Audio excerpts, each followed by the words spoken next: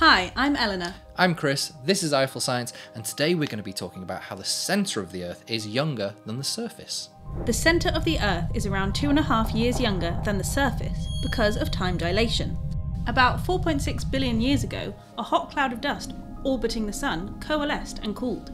As it did so, the heavier elements formed the centre of the Earth, while lighter elements formed the mantle and the thin layer of crust formed on the surface. This all took place at the same time, with the minor caveat that the Earth has accumulated more matter in the intervening years, including a potential collision with a Mars-sized planet, Theia, which likely formed the Moon.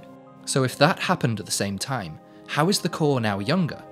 In the 1960s, theoretical physicist Richard Feynman gave a lecture in which he stated that the centre of the Earth is 1 or 2 days younger than the surface because of the time-dilating effect of gravity. According to general relativity, time moves slower in stronger gravitational fields. Given that objects with more mass have more gravity, and the heavy core of Earth is made of an iron-nickel alloy far denser than the surface, time moves slower near the centre of the Earth. But it turns out that Feynman was wrong. In 2016, a team of scientists checked the calculations and found that he was actually out by several years. According to the team's calculations, the difference is pretty minute.